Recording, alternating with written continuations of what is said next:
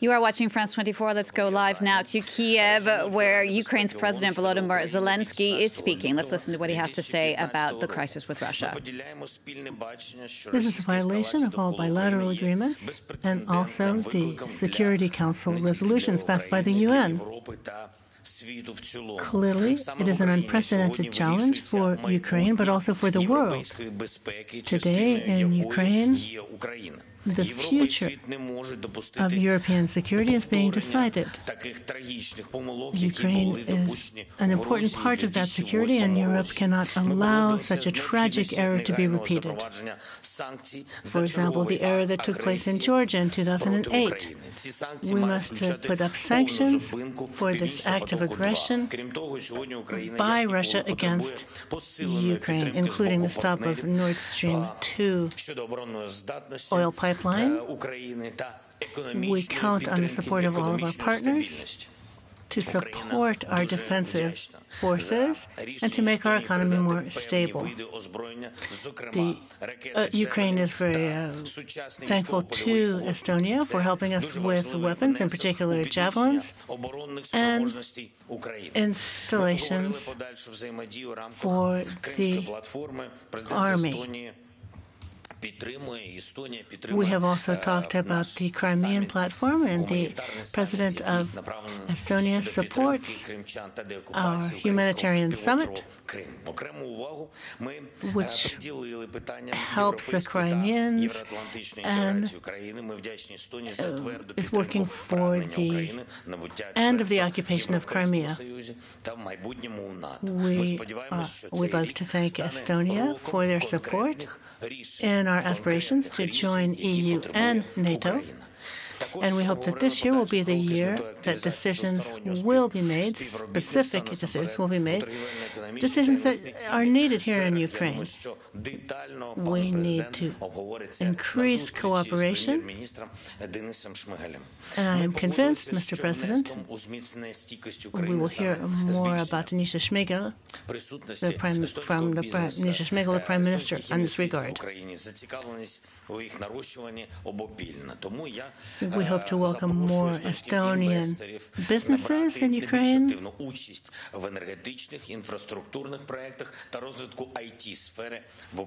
We invite them to participate in the economic development of our country, in particular with regard to computer sciences in Ukraine. We also talked about digitalization, so that investment funds can work more effectively with regard to security in cyberspace.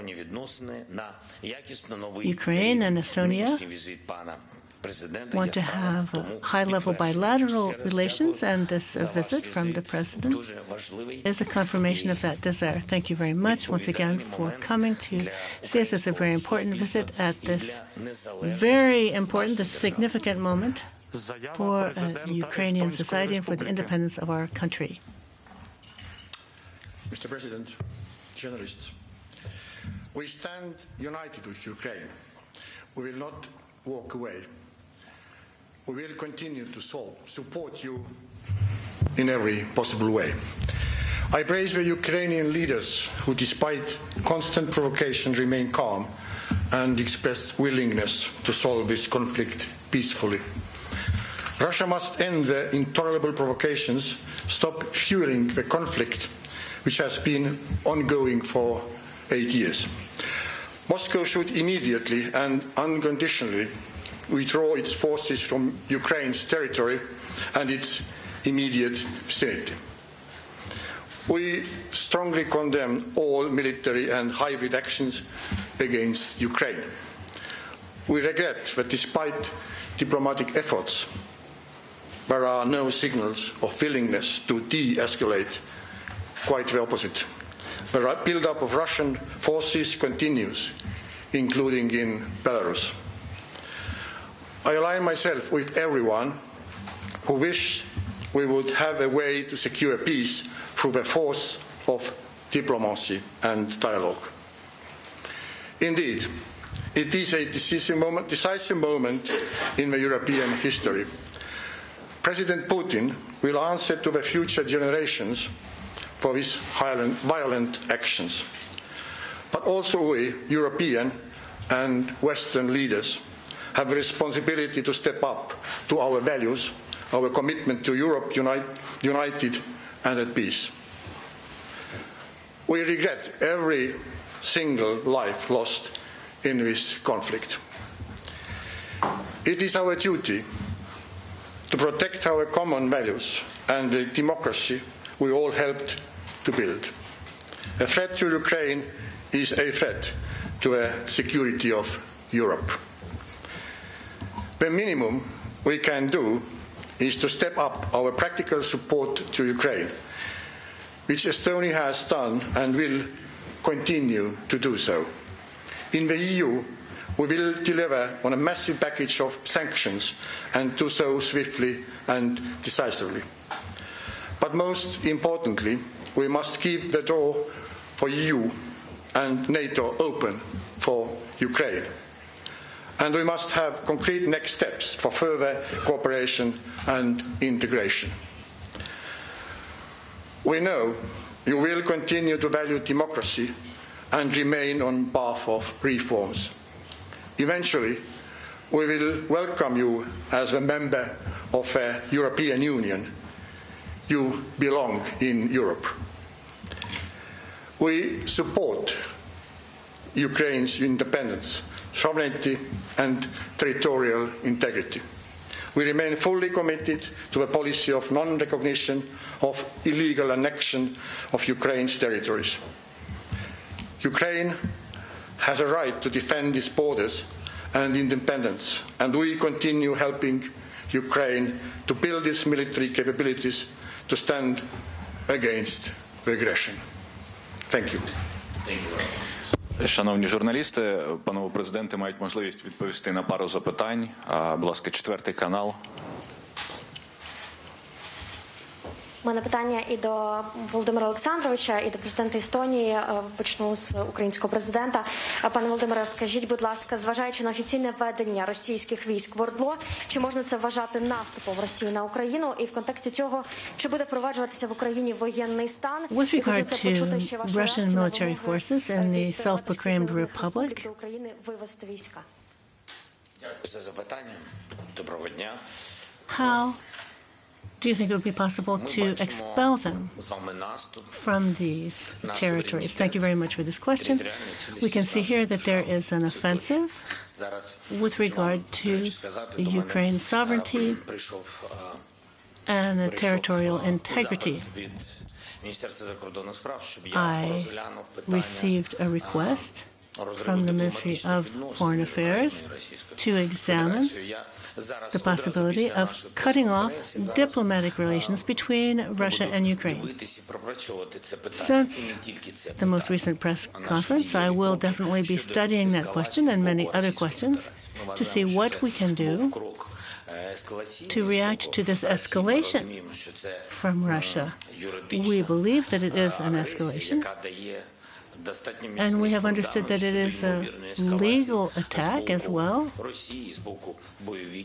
which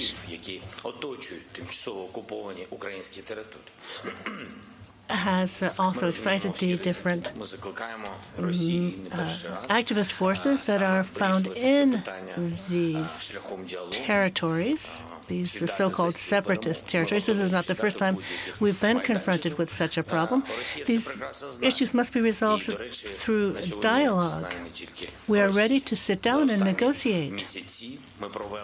And Russia knows this very well. Not only Russia knows this, but over the past few months, we have carried out consultations with all of the leaders of the EU, the United States, Great Britain, Germany, France, and so forth. And we have engaged or proposed many types of formats of dialogues that included Russia. And we got the answer yesterday. And you can see that the answer that we got from Russia is that, well, it's an answer that we have to react to. We have to defend our sovereignty. We have to defend our country.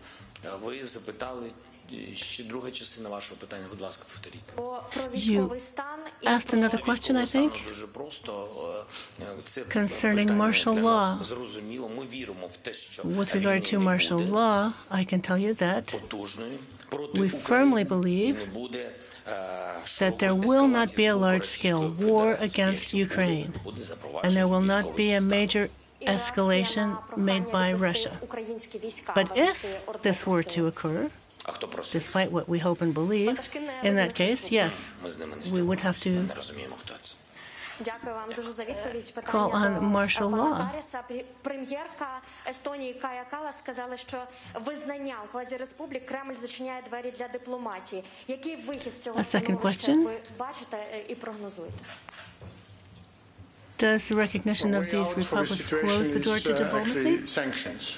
And of course, it's not complete end of diplomacy, but it's definitely we try to continue not to negotiate, but to talk to Russian side, because the main issue here is if Putin doesn't care about Ukrainians, he should think about Russians and their fate, because the war and aggression is not the way one country should go. І ще запитання від MTV, будь ласка, там в самому кінці. Wait for your mic. Okay, thank you. I have two questions. First goes to President Alar Karis. I'm from Finland, Finnish MTV channel. Okay, you said, Mr. President, earlier that you want NATO to secure and with more fighters in Estonian airspace. Are you afraid that the Baltic countries are next in Putin's list? Thank you for the question. First of all, I'm not afraid of anything. And the second is, it's not a question of Baltic states or any other NATO member. If things escalate, it's a war against NATO, not against Estonia or Latvia or any other country. So this is one should keep in mind.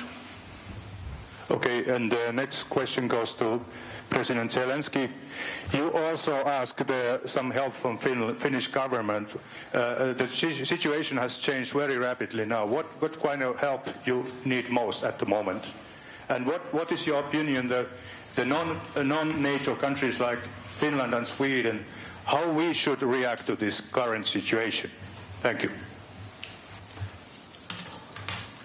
Дуже дякую. You're watching France 24. We've just been listening to that press conference between the Ukrainian leader and the leader of Estonia, who is visiting Kiev in already a pre-planned trip there to Ukraine. But as you can imagine, the current tensions between Russia and Ukraine are definitely dominating that press conference. So France 24's Doug Herbert's been listening in to that with me as well. Doug, a lot of very strong support, first of all, from the Estonian president. Yeah, it's not surprising that the Estonian president, one of the three leaders of the three Baltic states, which were former Soviet republics, now members of the EU since 2004, would be standing there on this particular morning, momentous morning, showing solidarity with Ukraine. The Baltic leaders, Estonia, Latvia, Lithuania, they perhaps know better than anyone else, or as well as anyone else, what it is like to be on the front lines of Russia, having been occupied by the Soviet Union for a good deal of their history until they got their independence, declared their independence in the early 90s. They are obviously more hardline against Russia and against Putin than a lot of their fellow leaders in Europe, in Western Europe even. And so while at a time when NATO and the US and Europe have been showing solidarity in their response, have been trying to present a very strong, solid, united front against Vladimir Putin, perhaps no one has shown a more solid front than Estonia, Latvia, and Lithuania. So they're basically there at this moment to send a simple message, and we basically heard the president not just condemning what's going on, but reminding the world that the buildup, the escalation of Russian forces, which we've been seeing for now days, weeks, and months, is continuing. It's not over. This is an escalation in progress. The Baltics he's playing the role of the messenger of let's have no illusions here. Let's have no illusions about what the intentions of Vladimir Putin are. Let's have no illusions about what his ultimate goal is. This is not the moment to waver. This is not the moment to start to show fissures in the alliance. This is not the moment for half measures. So he's right now trying to tread a very, very difficult diplomatic line, but mainly there to show support, to showcase that support of not just him, but his fellow Baltic leaders with Zelensky, who finds himself not just between a rock and a hard place, but in an almost impossible position right now. Zelensky came in as an inexperienced leader, a former TV personality who actually played the role of a teacher who accidentally becomes Ukrainian president. He was almost a joke when he first stepped into the role. But he has, much to many people's surprise, shown a very sober, clear-minded head throughout this crisis, trying to toggle between what he saw versus the alarmism of the United States, and yet being very cognizant of not wanting to do anything that is going to provoke Russia, or more importantly, to panic his compatriots. So trying to keep the lid on panic-mongering, scaremongering among his compatriots, yet at the same time recognizing that, yes, they do face a threat and they have to be ready for it, and sending a message to the allies. We need your help now more than ever, and we need you to be concerted in sending us that support in our hour of need. And the Ukrainian and the Estonian leaders, they're speaking in Kiev as there's been a session going on in the Russian parliament. Doug, you were keeping an eye on that too just before this began. Tell us about that. It is fascinating. I mean, I have to say the word fascinating again. This was Duma TV. The Duma is the lower house of Russian parliament, and it's sort of like the parliamentary channel here. But the messages are quite different. And it was a succession of speakers basically reacting on what many of them call the symbolic historic morning. One of the speakers basically likened Zelensky. You had a lot of references to Hitler and Nazi Germany and fascism laced throughout the speeches of the lawmakers this morning. You had one deputy likening what Zelensky is doing, because he's the ultimate source of all sin and evil, a provocateur in this whole thing, to a child playing with matches, and warning him that no, the fire squad is not going to come to your rescue anytime soon. He also said today, February 22nd, marks the day, the establishment of a new world order. He said that to the deputies. And then at the very end of his speech, he said again, February 22nd, he compared it to May 9th. What is May 9th? May 9th, there's no more day that's more symbolic on the Russian calendar than May 9th. It is Victory Day. Victory, commemorating the surrender of Nazi Germany at the end of World War II in 1945. So really what they are likening this to is basically Hitler surrendering to the forces of good. Hitler, in this case, being Volodymyr Zelensky. So it's the rhetoric and the narrative coming out of the Russian parliament this morning literally is in a parallel universe from what we were hearing in this press conference, and it gives a sense of the great gulf and divide. I think if more people were actually to sit down and listen to that rhetoric, they might, and it's grim to say this, they might actually lose faith in the ability to actually connect right now with Putin or anyone around him in his circle on any level, because it's really locked in a bubble, as I would see it, a bubble fed by years and decades of misinformation and disinformation, and really a trumped-up narrative of false history. All right, Doug, thanks so much for that. We're going to actually go now to Kiev, where France 24's regional correspondent Gulliver Cragg is standing by. Gulliver, just tell us a bit more what you are hearing from where you are about the actual situation on the ground, particularly in eastern Ukraine. Well, I've just seen the reports coming in from the Ukrainian armed forces this morning. They've done 2 reports so far, and it looks like fighting's going on all along the front line. I mean, it looks like there was a sort of a peak on Saturday or Sunday over the weekend, and today it's slightly less intense than it has been. But clearly, I mean, basically, it's still going on and all along the front line, and 2 more Ukrainian soldiers have been reported killed. Volodymyr Zelensky, in his what he's saying publicly at the moment, does seem to be still saying that Ukrainians should stay calm. He isn't like crying out, this is an invasion, but he is saying as he just said in the press conference with the Estonian president, technically speaking, from a legal point of view, the invasion has started, and he is clearly calling on the West to apply sanctions starting from now. He said today that he expected a strong response to come even today from all of the various Western leaders that he spoke to last night after Vladimir Putin's speech. And Gulliver, the Ukrainian leader, also said, don't wait until things escalate to impose sanctions. So it's true, he is telling people to stay calm, but also there is some sense of urgency. What does the feeling seem to be like there in Kiev as all of this is happening today? People are worried. People I've spoken to this morning, I mean, I just was out doing some, administrative tasks of daily life, which does go on, but everybody I spoke to, you ask how people are and they say, yeah, okay, and then people are asking if they're leaving and wondering whether or not Kiev is really going to be targeted. Things have really, really changed since a few weeks ago, when really the whole atmosphere in Kiev was one of being extremely confident that this city would not be attacked and that there was no risk at all. I think that Vladimir Putin's speech yesterday really sent shivers down Ukrainians' spines. I mean, I don't know how many Ukrainians will have been watching that press conference with the Estonian president, but I think Volodymyr Zelensky does now have something of a task on his shoulders of being the leader of the country and at the same time reassuring Ukrainians and also assuring Ukrainians that he is going to take a strong stance, because that's definitely what the majority of people in this country want him to do, is to take a strong stance. And perhaps that very short answer that he gave to the question from one journalist, what do you think about the separatist leaders' calls for Ukraine to withdraw its troops? And Volodymyr Zelensky just answered that extremely curtly and quickly. We don't speak to those people. We don't know who they are. I think that's the kind of thing Ukrainians want to hear. All right. Thanks so much for that, Gulliver. Gulliver Cragg there reporting for us from Kiev.